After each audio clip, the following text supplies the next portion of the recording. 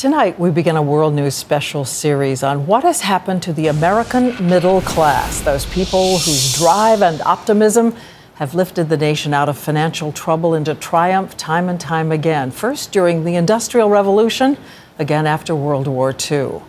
And the question is, can the middle class rally once more to pull America ahead? In our first report tonight, we have an ABC News poll hot off the presses and a portrait of the 135 million working people who did so much to create this American century. The American middle class, the envy of the rest of the world. 50% of this nation, the engine of America's financial might. And through the years, we've celebrated middle-class houses, cars, families. Though to be middle class always had less to do with income than a defining value, a belief that with hard work and a better education, in America, your children would have a better life and more opportunity. The middle class is what makes us America. The fact that we weren't born into it, we earned it, we developed it, and we don't all look alike in it. That's what makes it great.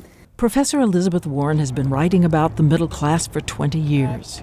Middle class people are people who mow the lawn, who pick up litter on the streets, who go to the PTA meetings. It's about aspirations and what hopes we have for our children. That's middle class. But today, America's middle class is reeling. The shame of just being in this position. You never would imagine yourself being here. Leads to a remarkable statistic in a new ABC News poll. It shows 94% of America's middle class no longer believes that central idea that their families will move up the economic ladder. 40% say they're barely hanging on. Perhaps because in the last 2 decades, family income only increased 20%, while health insurance rose 155%. The cost of housing rose 56%. The cost of a college education, 43%. Millions of American families are living one pink slip, one bad diagnosis away from complete and economic collapse. At the same time, middle-class Americans have watched Wall Street salaries soar thanks to the taxpayer bailout. What part of "we bailed you out" do these Wall Street banks not get?